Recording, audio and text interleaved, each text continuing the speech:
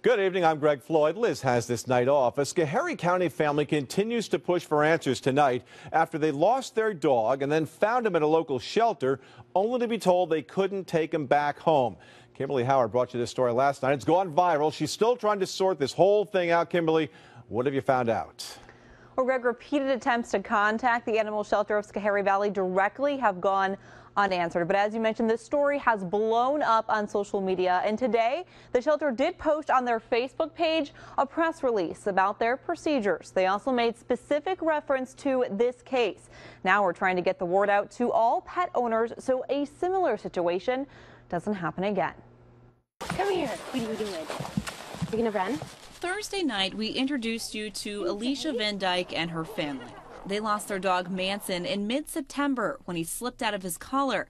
VanDyke says Manson is 13 and partially deaf and blind. We honestly didn't even think he would have made it because he's so old. Still, she says she told neighbors he was missing and got the word out on social media. But when a week went by and the family heard nothing, they assumed he ran away to die. So we kind of all just made our peace. But Manson was alive. He'd been picked up by animal control, held for 5 days as required by law, and then turned over to the animal shelter of Schoharie Valley, which posted this synopsis of their procedures on Facebook.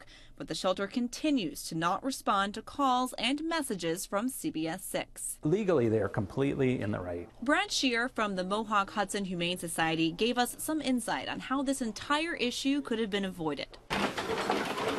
Since dogs and cats can easily shed their collars, Shear says it's a good idea to microchip your pet and certainly a dog license. Dog licenses and all the research has been done on how dogs get home. Dog licenses are the #1 way that dogs find their way home. Something this family admits they don't have.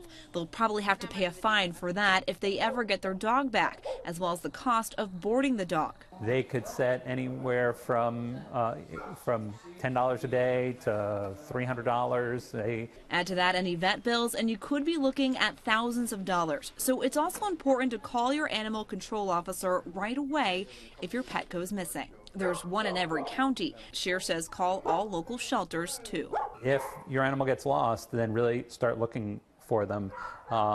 I still recommend, even though we're all online and doing social media stuff, I still recommend print out a picture of your dog, put up lost posters around the neighborhood.